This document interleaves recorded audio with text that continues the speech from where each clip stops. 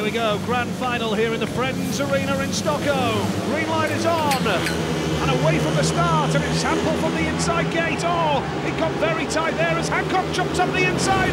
Yes, he's got there. Super ride from Greg Hancock. Now Kasperzak is going to try the outside line. Can he have the speed on Hancock? The lead, though, is with Jarek Hampel of Poland, who is really going to propel himself into the top 8 challenge and a place for next year's series. What a ride from Jarek Hampel. Once again, the inside gate proving to be outstanding. Hampel looking like it's going to go on to 21. This is an outstanding performance from the world number 2. Hancock in second place now and coming under all sorts of pressure from Kasperzak. Kasperzak moving to the outside. Hancock covers the movement and a lap to go. Hampel is having an outstanding evening.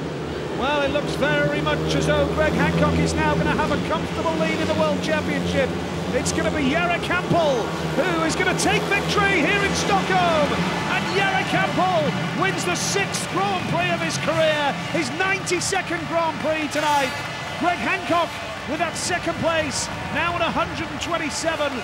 Christoph Kasperzak on 115, and it means that Greg Hancock has a 12-point cushion going into the last round of the World Championship. Jarek Hampel, 21 big points. How does it feel? Well, that's amazing. That's an amazing night. Hello, everyone. Yeah, this is amazing night. What can I say? Last time I was, very struggle, and my performance was not so good, and I fight with myself to improve that. I can get back on the good level, so I stand up and feel much better than before.